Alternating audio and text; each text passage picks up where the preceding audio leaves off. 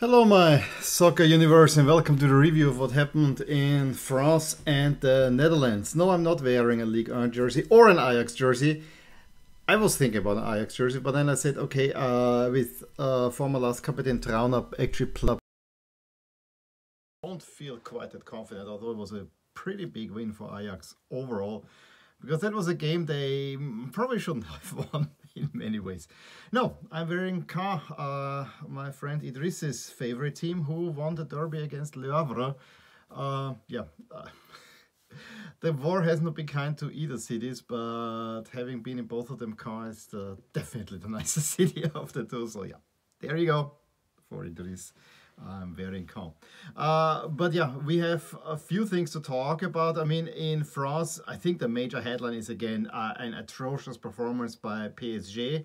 But I actually, what I watched was the Marseille-Nice derby, the southeastern France derby, which had huge implications, I think, for who will go into second place. Also, Rennes suddenly moving into that conversation as well. Rennes maybe the informed team at the moment in League. Of course, on the bottom, we're about to lose another giant with Bordeaux. Things are not looking pretty. And as I said already, in the Netherlands, Ajax seemed to lose grip on the league with Feyenoord really running riot over them. But they turned around in the second half, especially late in the second half, and get a rather impressive win in what I would say was the best atmosphere of any of the big games this past weekend. The Amsterdam, the Johan Cruyff Arena, that was just electric. And you saw the hatred, the rivalry, everything was in there. More so than the Rome Derby, and definitely more than El Clasico, which is still very much a opera audience. So yeah, let's jump. I want to start in France, as I said, 4-win for Caen at Le Havre. But in Ligue 1, we had Lille getting a pretty big win at Nantes, which might actually move them into the Champions League. Definitely European conversation. And Nantes, who a few weeks ago maybe could have, were looking at these spots. A little bit falling out. Same thing goes also a little bit for Strasbourg, who only a 0-0 at Lorient, who desperately need the points to stay in there. And I remember not too long ago I said Lorient is probably likely to go down. Not so sure anymore, especially since Troyes and Clermont are dangerously getting close. Clermont losing 3-1 to Lens, and Troyes 1-1 against Saint-Etienne. Saint-Etienne, another big team. So there's a potential of two really big teams in France. It's similar to what happened in Germany last year, going down. Monaco against PSG. I mean, the way PSG is not showing up at this moment. Yes, you have a humongous lead. It is still 12 points. Humongous lead. You will win the league. Although, if you keep on losing this way, you actually might hand Marseille the title, but I just don't see it. They will get the necessary points in the games at home. So I understand it. Messi wasn't playing, but you cannot show up like this. PSG is a dumpster fire at the moment. It's such a toxic club ever since they got eliminated from the Champions League, and it was always gonna be this way. It was Champions League or bust, and now it is going bust, and I don't know where it will go. I literally don't know where it will go, but it is not pretty at this very moment. As I said, also not pretty are the scenes in Bordeaux, where Montpellier, despite having two records, win 2-0. Bordeaux seem down and out. And doesn't look pretty there as well. What else do I want to point out? Reims and Lyon. Lyon again. Lyon is such a mixed bag. You have Europa League Lyon, yay, and you have League Lyon, nay. If they don't win the Europa League, I think there's a good chance that Lyon will not make it into Europe next season, which is staggering. Marseille against Nice, I think was an open and entertaining game, but Marseille overall were clearly the better team. Should have scored maybe early. They get a penalty, which was pretty clear that Milik converts.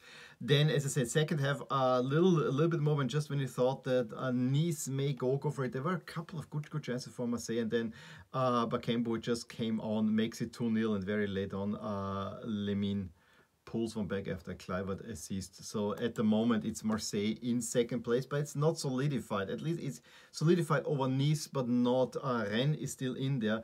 Rennes, of course, getting a 6-1 win over Metz, as I said, informed team, and at the moment actually the team that is most likely to join a PSG in the Champions League. Then it's Marseille in there, Nice, Strasbourg and Lille also in the conversation. So this is rather tight. 53 Marseille, 52 Rennes, 50 for Nice, 48 for 46 for Strasbourg and Lille. I don't think Monaco will go in there. And there was also the Monaco is also a team that will get blown up, but at least they beat PSG rather convincingly. Going over to the Netherlands, it was all about the Klasieker between Ajax and Feyenoord. And as I said, Feyenoord in the first half really cut right into all of Ajax's weaknesses. Amazing atmosphere. Yes, there was a burning banner, so it was teetering on being a complete disaster. I really like the green Feyenoord jersey, and now I know that I look up Feyenoord's Rotterdam's colors, of course, white and green. So having those green jerseys makes a whole lot of sense for Feyenoord. Sinisterra giving Feyenoord the early lead. I think they had it all in there to make more, but Aller gets an equalizer. But right up there again, very quick counter check, hitting Ajax right where it hurts, and Ajax still reeling from that loss to Benfica, 2-1 at the half. And I think it could have been 3. Easily 3. Feyenoord absolutely took the game to Ajax. How in the second half, maybe they were hanging a little bit too much back. Maybe they took too much time. You know, maybe they thought they want to see out the game. Ajax came back. They hit early on the woodwork.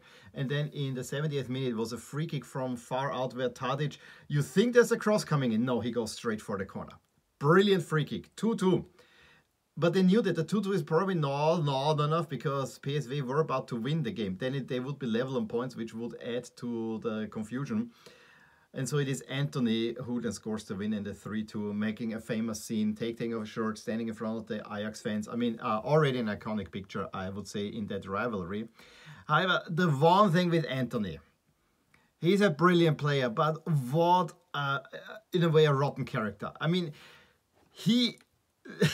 the way he is diving there, then he wants to get up, back in the pitch, then Tadic is throwing him out, dive again, he gets the yellow. It was a ridiculous scene in many ways, but it's a pretty big win for Ajax, one has to say. PSV keep up their part of the bargain with a 5-0 destruction of Sittard. And so they keep up the title race. It's still 80-20 more or less for Ajax going into it. Feyenoord definitely out of it. They're now 11 points behind Ajax. 20 coming in there as well. AZ dropping points. So 20 is now entering conversation when I always thought Vitesse is the other team. So it's always a little, what's behind there is always interesting in the Netherlands. So that was it from me from those two leagues. Please let me know what you thought about the happenings there. Give me a thumbs up if you enjoyed this video. Subscribe to my channel if you want to see more. I will talk to you soon. Bye. Hey there. I really hope you enjoyed this video. And if you did, here are some videos and playlists that you actually might enjoy too. Also, please consider subscribing to my channel and click that little bell. So in order to stay updated whenever something happens in my soccer universe. With that, have a good day.